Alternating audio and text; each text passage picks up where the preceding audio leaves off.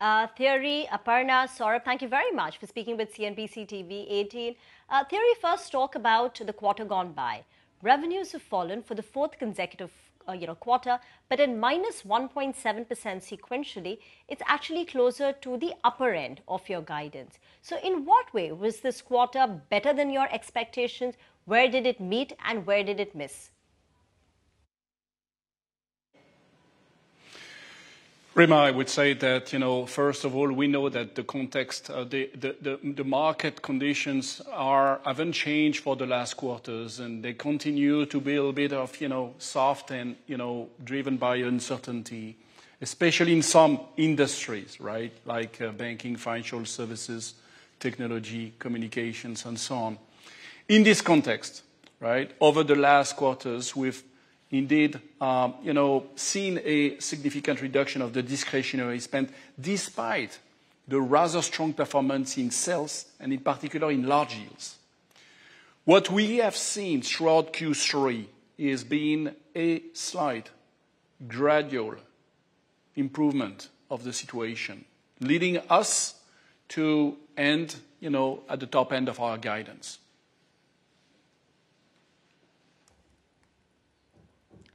Fair enough. So can you talk about consulting? Because in your press release, you're talking about a double-digit increase in the order book for Capco.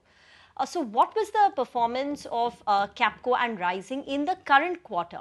And in your guidance for the next quarter, what are you penciling in? Well, okay. So you're absolutely right. This is interesting to look at, what's going on in the consulting space, because it's an early indicator of slowdown and acceleration. Okay? We have seen that over the years. Typically, this is the area of, services where reduction in discretionary spend is impacting the overall revenue trajectory.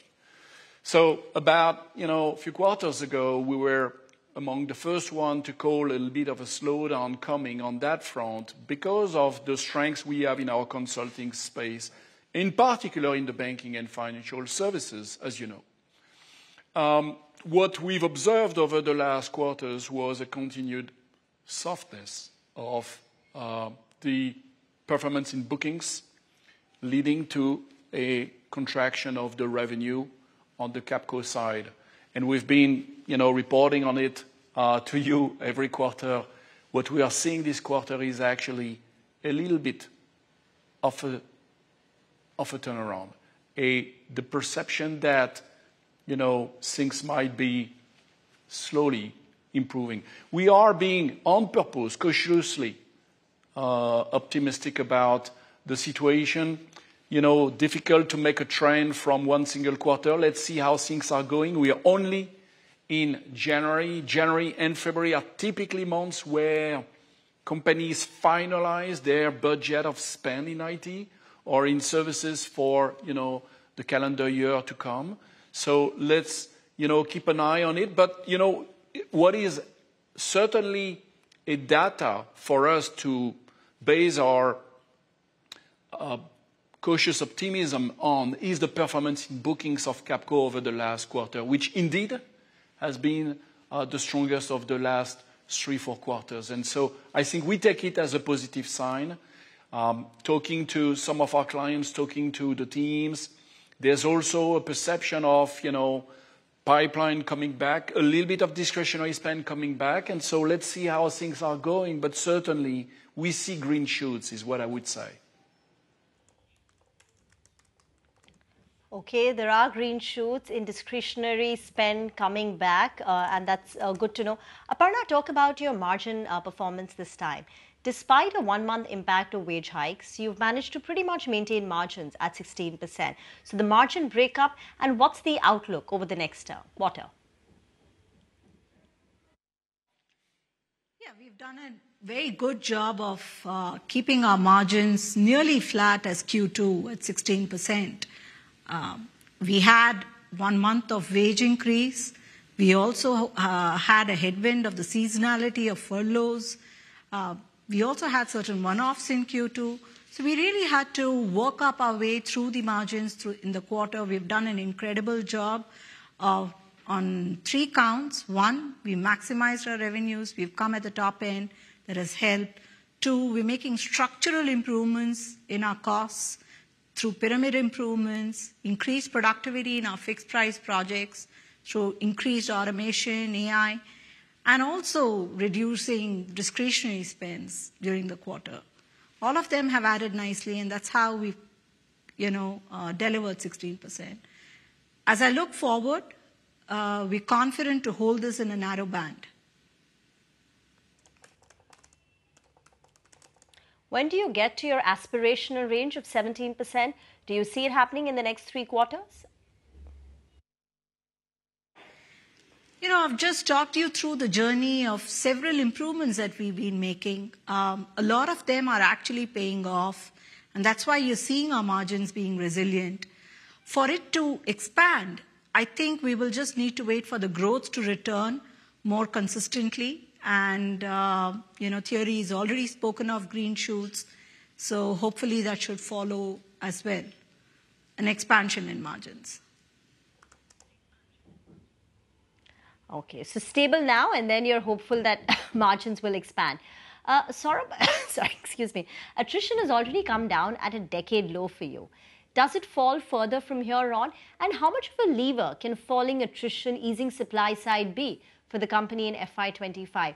As in, is this a trend which will continue even in FY25, considering we've already come down to, a comfortable range for the industry? So, Rima, if I look at the entire supply chain, attrition, as you're right, 10-quarter low right now, but that's also driven by a lot of the demand environment.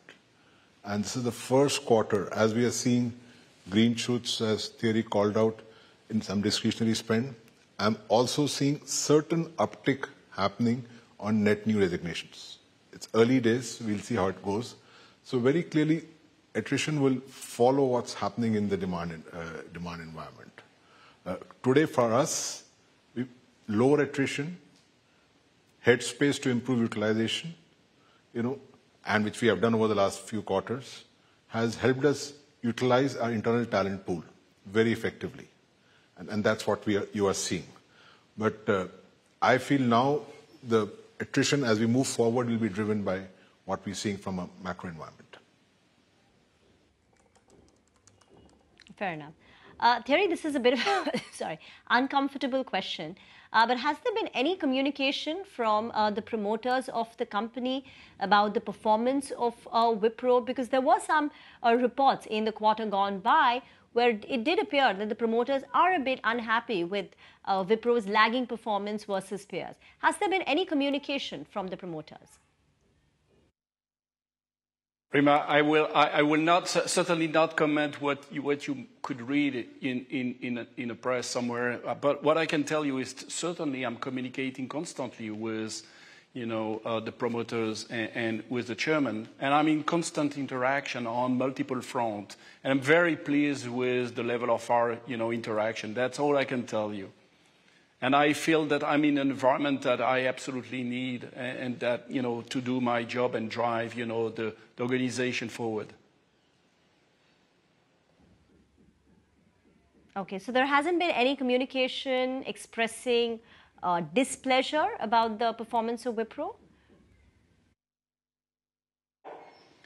No, I think when we are constantly interacting, whether it's with the promoters or with the board members or with the executive committee team, we are reflecting on, what's going on, what's working well, what can be improved. I think there is a strong alignment on, in a way, what we've done, the achievements we've done, what we still need to continue to do, and, the priorities to address over the next quarters. And I think that's, I'm very pleased about this alignment overall.